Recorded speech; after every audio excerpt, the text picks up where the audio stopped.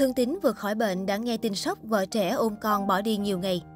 Những tưởng sau chuỗi ngày khổ cực, Thương Tín đã có thể an dưỡng tuổi già bên vợ và con gái, nhưng một lần nữa sóng gió lại ập tới. Thương Tín từng là tài tử lừng danh của màn ảnh Việt, thế nhưng sau ánh hào quang của tài tử đình đám một thời, nghệ sĩ Thương Tín phải sống tuổi già cô đơn, nghèo khó, chật vật chiến đấu với bệnh tật. Được biết, giữa tháng 2 năm 2021, Thương Tín bất ngờ nhập viện cấp cứu vì đột quỵ.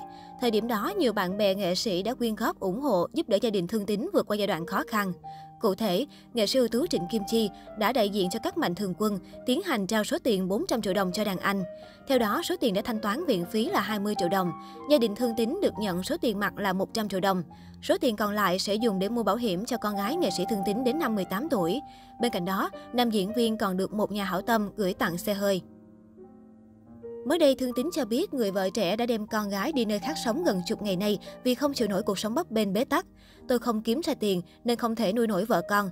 Trước dịch còn tí tiền thì bỏ ra xài hết trong thời gian giãn cách mấy tháng.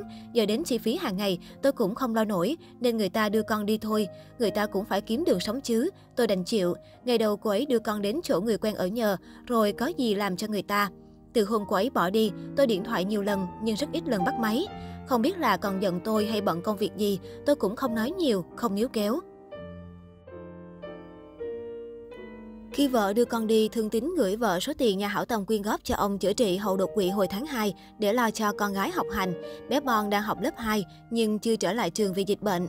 Số tiền này Thương Tín có kế hoạch mua bảo hiểm cho con nên thời gian qua, dù hoạn nạn, ông cũng không lấy ra sử dụng.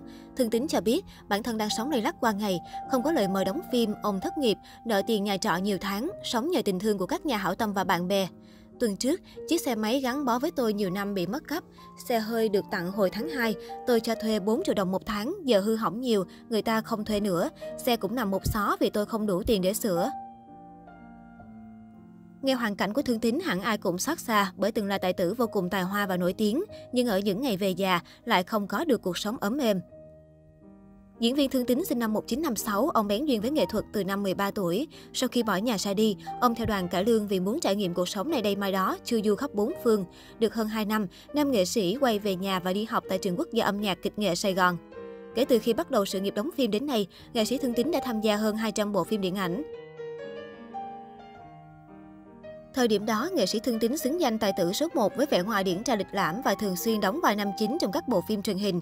Một số vai diễn nổi bật của nam nghệ sĩ có thể kể đến như vai thiếu tá Lưu Trọng Kỳ vọng trong Ván Bà Lật Ngửa, tướng cướp Bạch Hải Đường trong Săn Bắt Cướp, Sáu Tâm trong Biệt động Sài Gòn.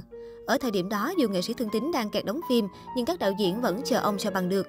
Thậm chí có những nhà sản xuất không ưa Thương Tín mà vẫn mời bởi sự nổi tiếng của ông. Khoảng thời gian huy hoàng của sự nghiệp, có năm nam nghệ sĩ đóng tới 12 vai chính. Cái tên Thương Tín cũng nổi danh một thời là một nghệ sĩ phong lưu, tiêu tiền không tiếc tay. Nam nghệ sĩ kể mỗi phim ông chỉ nhận được một chỉ vàng, nhưng xài một đêm có khi hết vài ba cây vàng là chuyện thường. Sở dĩ nghệ sĩ Thương Tín sống phóng khoáng như vậy là vì có một nữ đại gia ở bên cạnh lo toan tất cả. Nghệ sĩ Thương Tín từng sở hữu cuộc sống mà bao người phải mơ ước, từ nhà xe, quần áo đắt đỏ, không gì ông không có. Từng có trong tay cuộc sống ai cũng phải mơ, nhưng nghệ sĩ Thương Tín lại để mất hết tất cả chỉ vì đam mê cờ bạc. Đến năm 60 tuổi, nam nghệ sĩ kết duyên với người vợ trẻ kém ông 32 tuổi và có chung cô con gái nhỏ. Từ ngày có con, nghệ sĩ Thương Tín miệt mài trở lại phim trường để kiếm tiền. Tuy vậy, cuộc sống của ông và vợ trẻ cũng không được hòa thuận và hạnh phúc. Cả hai rất ít khi nói chuyện với nhau. Mỗi lần nhìn thấy điện thoại vợ gọi, đoán cô chuẩn bị hỏi chuyện tiền nong, nghệ sĩ Thương Tín lại cảm thấy lo lắng. Có khoảng thời gian, diễn viên Thương Tín đưa con về quê sinh sống bằng nghề làm hạt điều. Ở cái tuổi 65, sức khỏe không có, nhà cửa tiền bạc không có, tài tử điện ảnh nổi tiếng một thời, từng nản muốn buông xuôi. Tuy nhiên, điều ông luôn canh cánh trong lòng là cô con gái nhỏ. Ông đau đớn khi không thể mang đến cho con gái cuộc sống tốt hơn.